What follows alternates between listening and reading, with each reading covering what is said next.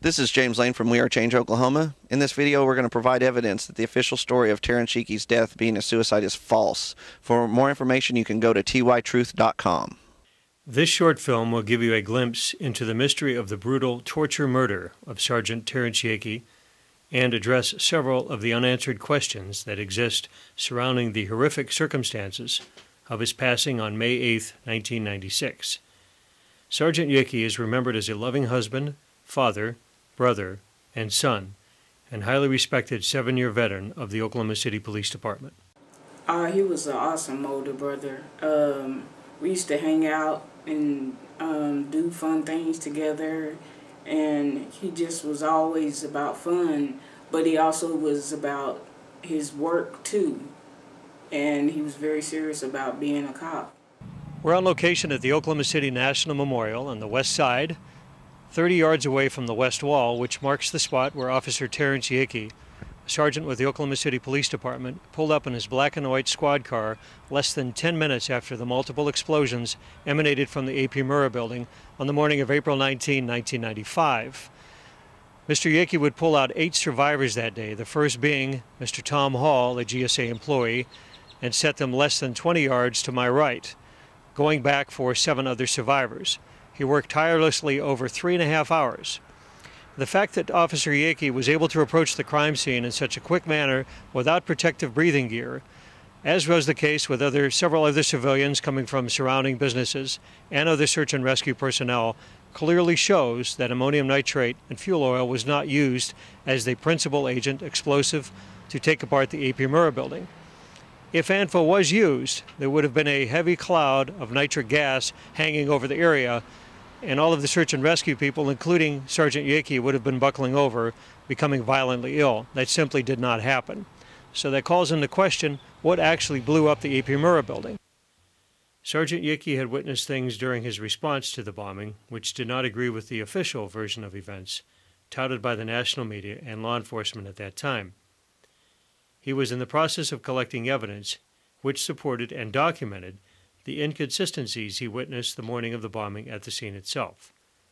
According to the Yeakey family members, Terrance Yeakey was to meet a colleague in the restaurant directly behind me the morning of May 8 of 1996. He was to discuss records that he had collected regarding the Oklahoma City bombing, which were stored in a storage facility about an hour's drive north of here. Terrance Yeakey never made it to that restaurant in El Reno because on the morning of May 8 of 1996 at 7 a.m., his vehicle was found in a spot just behind me by a resident living up this road no more than a mile away. It was from 7 a.m. until 6 p.m. that the car would sit here, full of blood, and according to Terry's sister Vicky, there was actually blood in between the window panes in the back of the vehicle. In addition to the blood, there was an unidentified knife found in the bottom of the glove box, along with razor blades, the car keys, and the windows rolled up tight. The car was locked. Terry's body was nowhere to be found.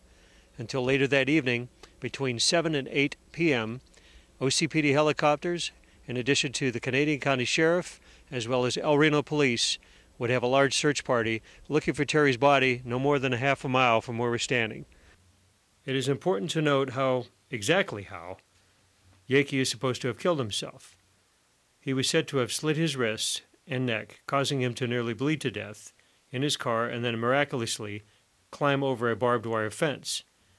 He then was purported to have walked over 1.25 mile distance through a nearby field, eventually shooting himself in the head at an unusual angle.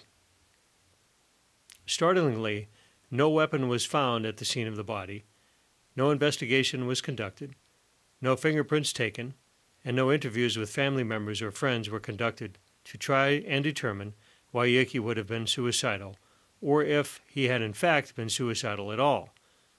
Instead, the conclusion that Yeakey's death was a suicide was reached immediately without an autopsy.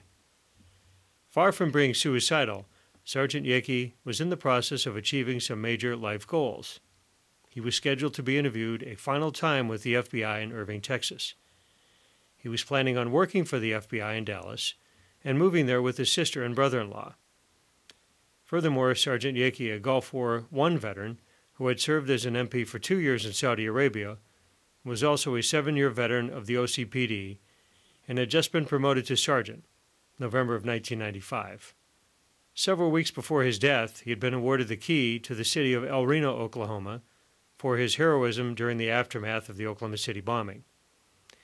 Additionally, Yeakey had reconciled with his ex-wife, and plans were set to remarry her shortly after his move to Dallas, Texas. Despite all of this, Yeakey was living under constant scrutiny for his refusal to go along with official versions of the events during and after the Oklahoma City bombing. And because of his refusal to change his story about what he saw that fateful day, he was the target of horrific persecution from his brothers in law enforcement, up to and including Oklahoma City Police Department Chief Sam Gonzalez, his commanding officer Lieutenant John Randall, and alleged good friend Jim Ramsey, and several others on the force at the time. Although he was looking forward to his new job with the FBI, Yeakey was described by his family as a man who was also living in great fear at this time, and who was preoccupied with the harassment he was being subjected to on a daily basis. When Yeakey showed up at his oldest sister's home the evening before his alleged suicide, he was physically ill. When she attempted to take him to the emergency room, Yeakey would not allow this because he told her, "They can find me there." Yeakey never told her who they were in an attempt to protect her.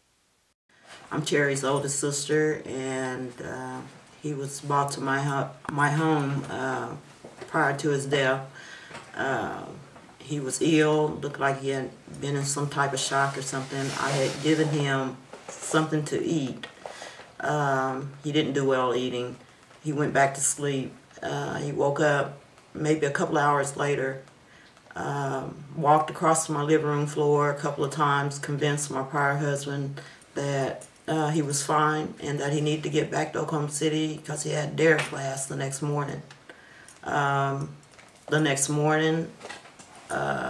Officer Randall called me and was looking for him, said he didn't report to work. Did I know where he was? And of course I did not know where he was.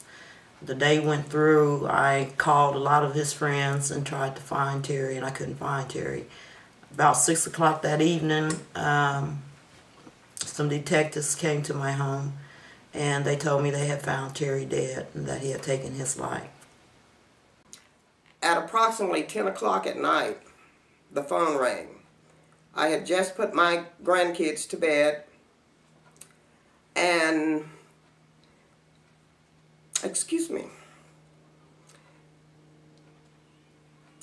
I could hear my daughter screaming in the background. And I knew something terribly was wrong.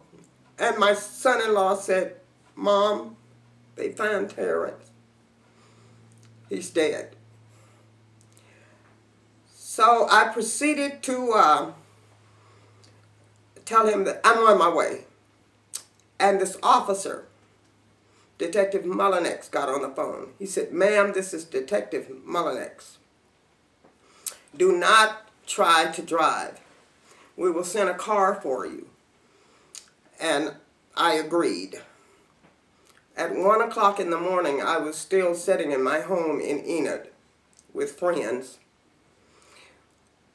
waiting for someone to pick me up.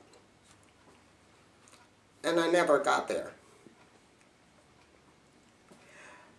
When we talked with police officers, they gave us many stories. And they told us that we looked at too much TV. I screamed out, "He didn't take his life. Somebody murdered my brother." At that point, I then decided to call his former wife to ask her, to let her know that he had passed.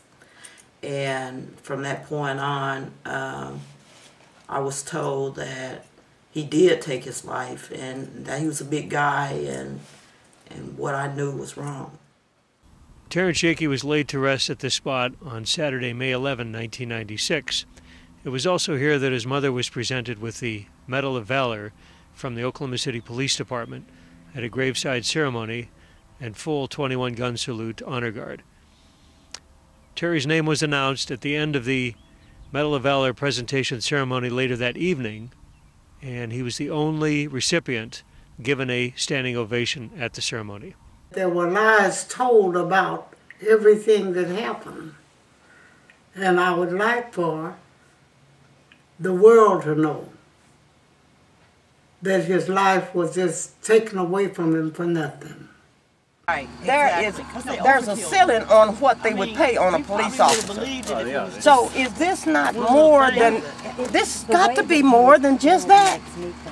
Because otherwise, excuse the expression, give these dummies that money and let them get off our case. No, when they open this up, it's going to be more.